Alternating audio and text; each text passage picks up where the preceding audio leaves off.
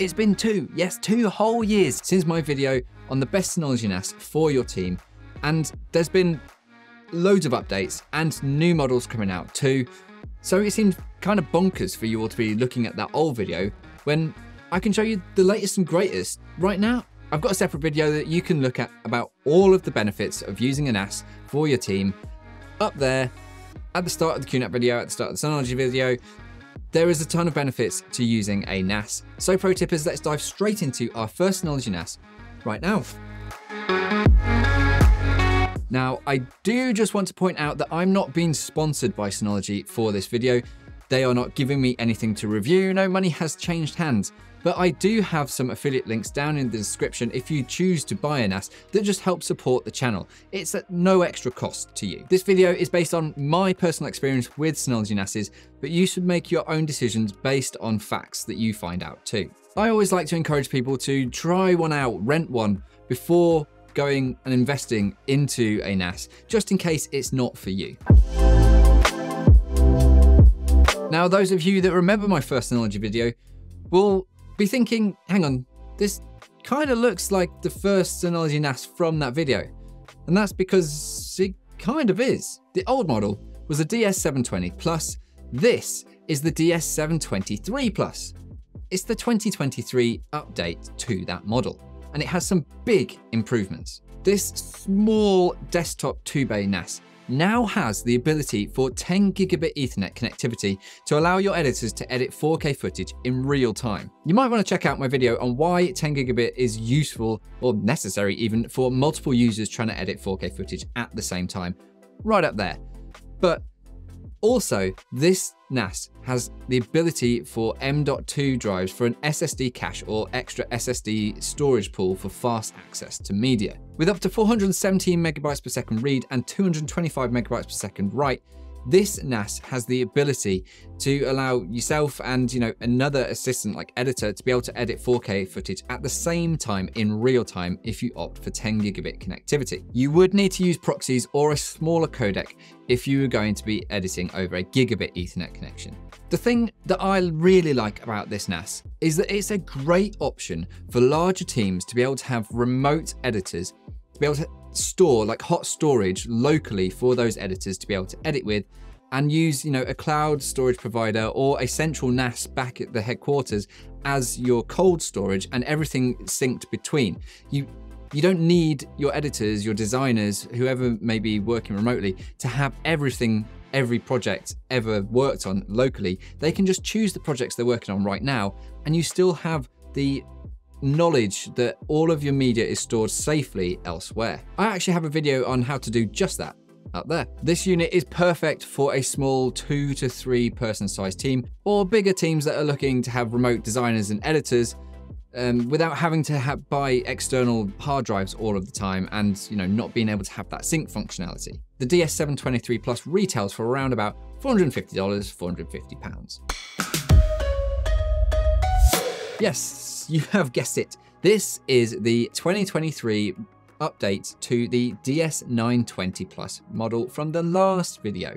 So this is the DS923 Plus. This is a 4-bay NAS with all of the characteristics of the old DS920 Plus, but the 2.6 gigahertz AMD Ryzen 1600 now comes with 4 gigabytes instead of the old 2, and is upgradable to 32 gigabytes, which I highly recommend for multiple users accessing this NAS at the same time. Like the 2-bay NAS, this NAS doesn't have 10 gigabit Ethernet connectivity built into it, but it does have the ability via a PCIe card to have 10 gigabit connectivity. And it does have those 2 M.2 slots for SSD caching or SSD storage pool. If you do go down the 10 gigabit connectivity route with this NAS, the throughput you can get from it is 592 megabytes per second read, 562 megabytes per second write, which already outclasses SATA SSD drives. This is a great starting NAS for small to medium-sized teams of around about 4 to 6 users, and the DS923 Plus retails for around about $600, £600.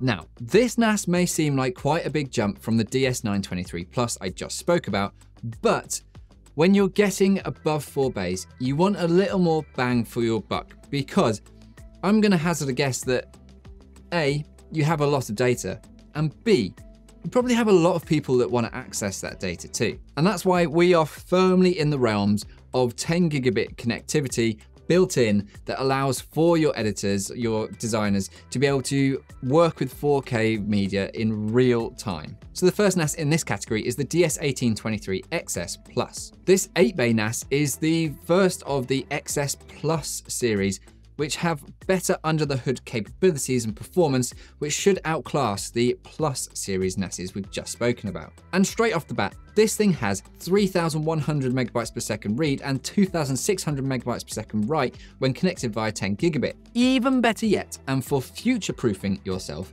this NAS can also accept the 25 gigabit Ethernet cards that are now coming to market and allow for even more users to access that data, or for higher bandwidth capabilities for the users you already have. It has those two M.2 slots, as pretty much all of the NASs that I've spoken about up to now do have, for SSD caching or a storage pool.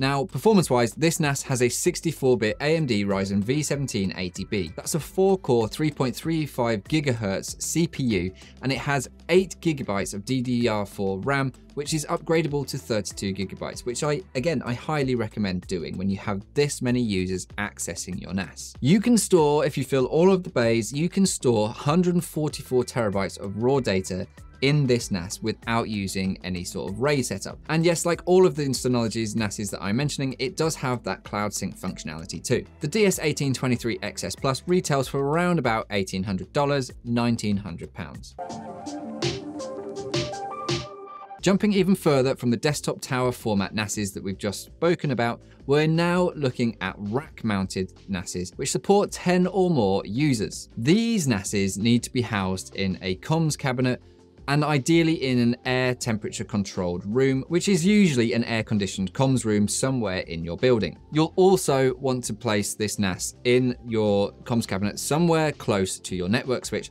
because it's not easy to move these things around. The RS3621XS Plus is another of the XS Plus NASs and is a step above the DS1823XS Plus. It has an Intel Xeon D1541 8-core 2.1 GHz CPU with 8 GB of DDR4 RAM, which is now scalable to 64 GB. And again, I highly recommend upgrading your RAM. Whether you need to go to 64 GB is completely up to you, depending on how many users you expect to be accessing this NAS, but the more users, the more RAM.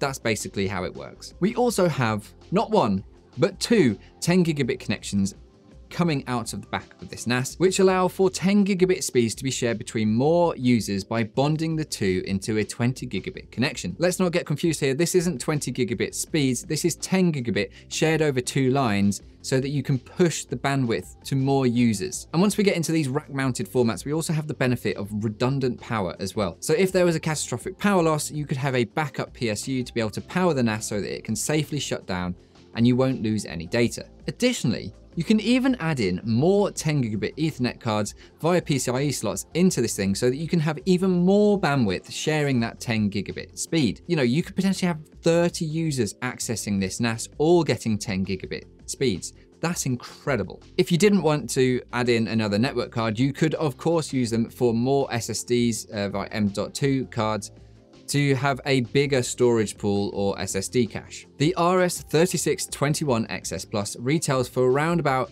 $4,600, £4,300. Now, you heard me mention that these NASs can sync to cloud storage providers and act as, local remote storage facilities for your editors and designers. And yes, they absolutely can, and it's a great way to work remotely. I have a video on it just up there. And if you're an After Effects user, there are even more benefits for you because you can actually use your NAS to set up your own small render farm on your local network. Check out how to do that up there too. Now, if those weren't the cherry on your NAS-shaped cake already, then check out all of the benefits that you could have by using a NAS with your video team and using it as your shared storage right here.